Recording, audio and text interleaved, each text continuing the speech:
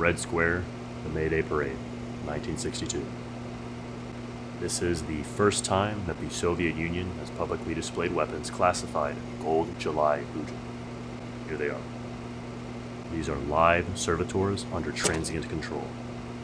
The vehicles towing them bear the insignia of the 2nd Guards Engineering Brigade, a penal construction unit based in Bukhara and used for structural engineering assignments relating to nuclear installations in the Ukraine and Azerbaijan. This is the first time that any Dresden Agreement party openly demonstrated ownership of this technology. In this instance, the conclusion we are intended to draw is that the 67th Guard Engineering Brigade operates 4 units.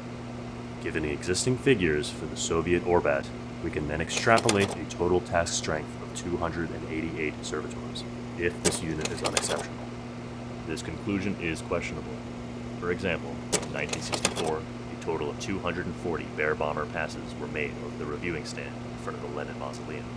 However, at that time, technical reconnaissance assets verified that the Soviet Air Force has hard stand parking for only 160 of these aircraft, and estimates of airframe production based on photographs of the extent of the Tupolev Bureau's works indicate that total production to that date was between 60 and 180 bombers. Further analysis of photographic evidence from the 1964 parade suggests that a single group of 20 aircraft in 4 formations of 5 made repeated passes through the same airspace, the main arc of their circuit lying outside of visual observation range of Moscow. This gave rise to the erroneous capacity report of 1964, in which the first strike delivery capability of the Soviet Union was overestimated by as much as 300%. We must therefore take anything that they show us in Red Square with a pinch of salt when preparing force estimates. Quite possibly, these 4 servitors are all they've got. Then again, the actual battalion strength may be considerably higher. These images were taken very recently, on successive orbital passes of a KH-11 satellite. They were timed precisely 89 minutes apart.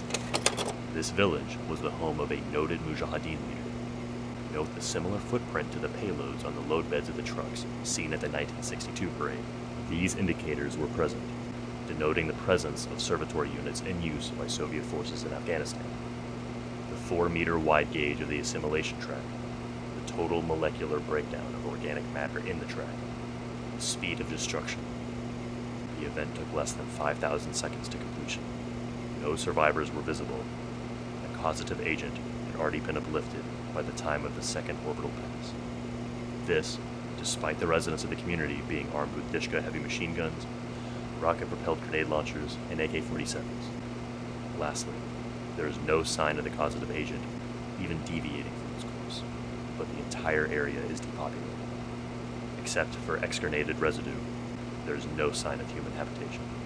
In the presence of such unique indicators, we have no alternative but to conclude that the Soviet Union has violated the Dresden Agreement by deploying Gold July Boojum in a combat mode in the Khyber Pass.